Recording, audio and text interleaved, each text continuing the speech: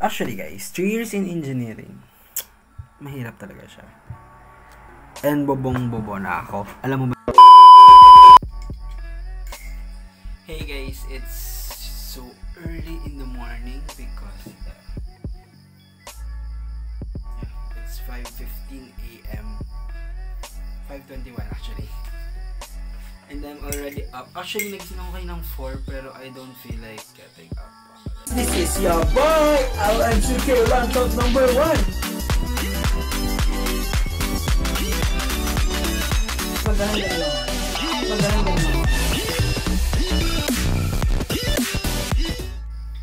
Welcome to my study desk.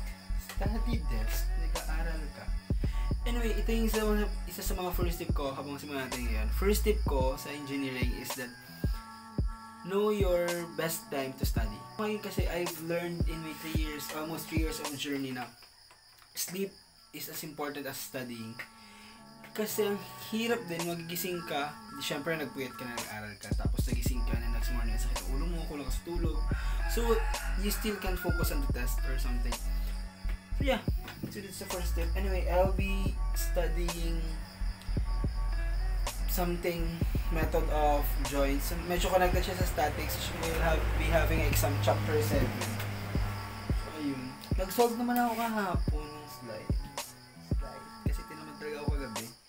So ay dapat di ka tinatamad. Pero yeah. So sabi ko, gising na ako maaga. Plus at least I have my 7 hours of sleep. My Davis notebook here. Davis notebook. Diyan ko nilagay yung mga activities ko sa org kasi I am also the interim president of the PAISBU. Tapos, engineering tips. You need 2 calculators. Actually, 3 calculator ko dati, tapos mali-mali yung sagot niya. Or like, hindi ako marunong gumamit. And then, so I got marami gumagamit ito. Casio FX570ES Plus. Kaso ba na siya sa board exam. So, what up? Actually, kanina may mga nagawa din ako. So, early in the morning, as an org president, nag-check ako ng email ng org namin, email ko just in case may important yung ganap, tapos nakalimutan ko. Dito actually, ito sa mga gustong-gustong subject. Wow! Gustong-gusto, madam, baka naman. Diba, makita ito ng mga prof namin. So yes, nag-aaral po talaga ako ng 5 a.m. Yung tamang refresh lang, since yung exam ko 1, tapos magpasok ko ng 9. So, I have 3 hours na mag-aaral. 3 hours later.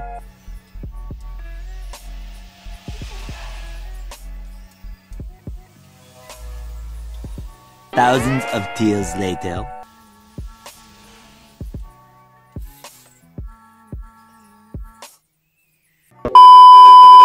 Actually guys, 3 years in engineering, mahirap talaga siya. And bobong-bobo na ako. Alam mo ba yun? Alam mo yun? Yung parang kada test nila ipaparamdam niya sa'yo na you're not good enough, na you did not study enough. Yeah, that's basically engineering. Pero ang fulfilling kapag nakakatama ng sagot, kapag hindi ka 0 sa test, pag nakapasa ka somehow, may miracle, ganun. Ask you how you are, you just have to say that you're fine when you're not really fine, but you just can't get into it because they would never understand. Thousands of tears later. Hey guys, we're back and it's already 8:45. I'm waiting for my 9 a.m. class for Civil Engineering Ethics. At masyadong maingay yung mga sasakyan. So para dito masyadong mag-rant ngayon sa video na to. Let's answer some questions kasi nag-post ako sa IG story ko. So gusto ko na yung tanong ni Balintong. Have you ever thought of shifting to another course? Yes. First year, first sem. Kasi, ang gusto ko sana nun something na walang math. Diba ironic from engineering na puro math, gusto ko bilang mag-shift sa walang math. Pero hindi ako nag-pursue kasi kinaya ko pala naman. I mean, first week kasi, yung nag-push, parang nag-urge sa akin na mag-shift is, hindi to inspiring video guys, so hindi ka ma-inspire. Ang hirap talaga, like to the point na first week ko, wala talaga akong maintindihan. Or, ang ingay ng mga sasakyan. Wala akong maintindihan kasi wala talaga akong alam sa trigo. Kasi I never really studied trigo before kasi non-STEM ako. So grade 12 namin wala na yung math. Tapos first week, umuwi ako ng bahay namin to the point na nasa van ako pa uwi, commute. May hawak akong mga trigonometric identities, like nakakahiya. Gusto mo na mag-breakdown sa sasakyan kasi yung mga classmates ko, ang dami na nilang tanong sa prof, like they really understood the topic, and I was like, okay, you understood, I did not. Let me pretend I don't exist in this classroom. Ganon, to the point na, ala, ayoko na. Pero, sabi ko kasi nun, gusto ko din naman talaga maging engineer, yung civil engineer. So yes, I did studied, and di ako nag-shift. But don't get me wrong, I really admire those people na matapang, na brave enough to shift ng one course to another. Kasi, alam nila yung gusto nila. Like for example, ako, kung ayaw ko ng engineering, di mag-shift ako sa totoong gusto ko. Doon tayo sa kung ano talaga yung gusto natin. Pero kung gusto mo naman talaga ng civil engineering, mahirapan ka, pero you still gotta pursue it. Kasi, I'm telling you, it's not gonna be an easy journey. It's not gonna be a smooth road. Wow, inspiring.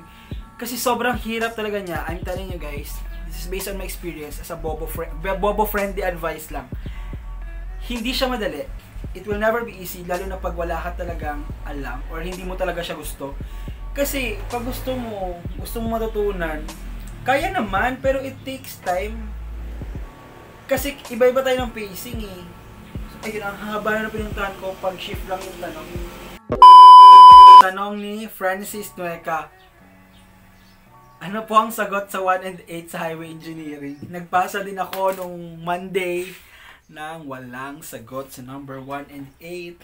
Kung gusto nyo, ayan, kung may engineer ba nanonood or gusto nyo mag-solve, I'll probably put the question here or para post nyo, to solve nyo, to send nyo sa yung sagot because di ko talaga siya nakuha. Nakuha ko yung ibang number pero yung 1 and 8 talaga hindi. Ingay ng mga sasakyan. Hey guys, so ayan, we're back and I'm on my second subject today kasi unfortunately wala pala kaming first subject kanina. And yes, walang ethics kasi may pinapagawa na si sir. Wala kaming synchronous learning which is good para tipid sa internet. And yeah, I'm attending right now my second class of the day which is highway and railroad engineering. Yung subject na to, natitake to third year sa curriculum namin. And yes, it deals with highways, you know. A little longer than a few minutes later. Kaya kung mapapansin nyo pala, sa table ko is meron akong tray ng itlog. Ayan. Tcharam! Kasi, pag uminit yung laptop mo, na super tagal mo na ginagamit, is parang pinapalamig niya. Actually, okay naman kasi may nitro sense naman yung laptop ko. So, may fan. Pero like, gusto ko lang, pas elevated din lang siya ng konti. And that's cheap because I hate spending money. So, I'll just get this one. So, lalagyan talaga namin siya ng tray na itlog dyan sa kitchen. Yes. So, ayan. So, I'll be back on my class and see you later. Actually, guys, 3 years in engineering. Mahirap talaga siya. Hi guys! Welcome back and it's already 11:30. Ay, actually 12:30 na. So, 12:30 na and I already ate my lunch. Ayun, solo ako nag-lunch kasi nga 12 o'clock yung tapos ng pasok ko and alangan naman hantayin ako ng pamilya ko para kumain. Anyway, so bago tayo mag-exam ng 1 PM, let's answer JD's question. So si JD is one of my batchmates and orgmates ko rin siya. And may YouTube channel siya guys. You should subscribe to JD's YouTube channel. Ililink ko siya sa baba. Ang ganda ng mga aesthetic niya guys. Anyway, ito yung tanong ni JD. How can you manage your time given na napakaraming pinapagawa sa atin and consistent mo pa rin mag-upload? Ang ingay ng sasakyan sa labas. Ayun. So, yes, consistent. I'm trying to be as consistent as possible to upload my videos every Friday. So, ayun. I still find time because I have, like, may list ako ng to-do ko. So, ito yun. Okay, ito. Na napakalaking whiteboard. So, that's my to-fucking-do list. So, nililista ko talaga yung mga gagawin ko this week. Kasi, I'm trying to be, hindi ako organized tao eh. Pero I'm trying to accomplish as much as possible. Siguro yun yung nakuha ko from my senior high school or junior high school. Kasi I've been juggling orgs, scouting, and ACADS dati. So, ayun, siguro yun yung nakuha ko lang nung senior high.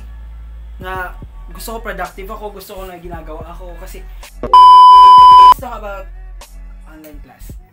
Actually guys, ang hirap na ng engineering face to face. Ang hirap na niya. Ang hirap na natunan ng math niya. Complicated kasi talaga. Or baka bobo lang ako, but I can't be the only one, of course. Pero ganito kasi yan. Mahirap na engineering face to face. Ngayon ginawa nating online class. Mas mahirap siya. And ang nakaka-stress doon is like, I feel like I'm just the only dumb one or ako rin bobo. Alam mo yun? Kasi baka nagigets ng mga classmates ko tapos ako yung hindi. Alam mo yun? Kasi at least pag personal, pag face to face, alam mo na hindi din na nila nagigets. Alam mo yun? It gives you somehow the comfort na, mahirap lang siguro yung topic. Hours later. You cannot just survive engineering alone. Kasi mahirap siya and it's always good to have someone who got your back. Guys, medyo seryoso lang.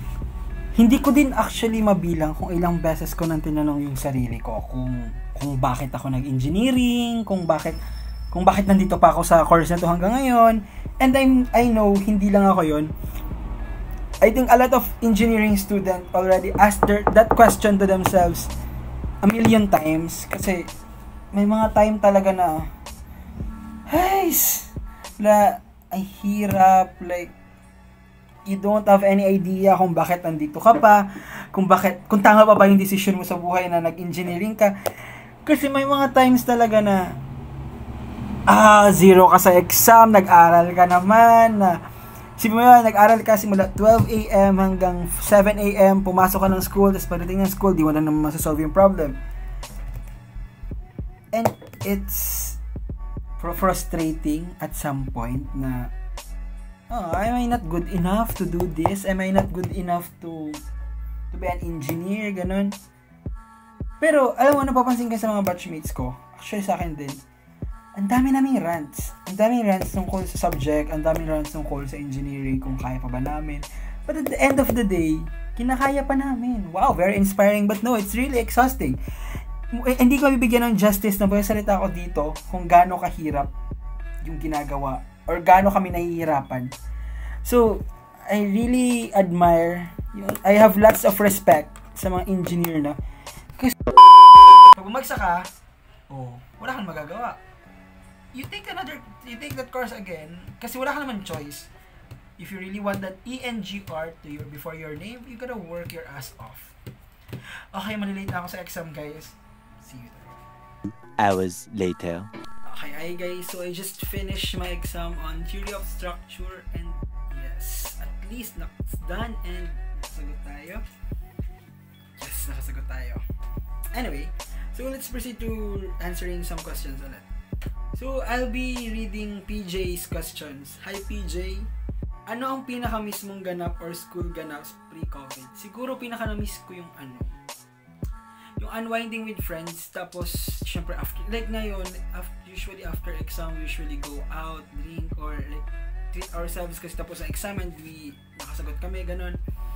Siguro yung pinaka-miss ko, plus the org works, like nami-miss ko magpagabi sa seng to do pie stuffs, like my event, ganun.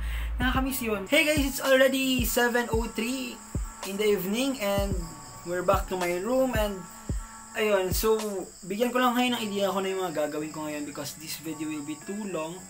So yung mga gagawin ko ngayon is that as an engineering student, magda-download ako ng mga modules because we'll still have midterms exam next week, plus gagawin ko yung mga to-do ko. I still got meron pa akong gagawin sa environmental science and meron pa akong gagawin sa engineering ethics.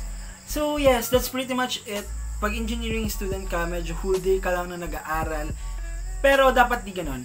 I mean, you still give yourself a break, you deserve it.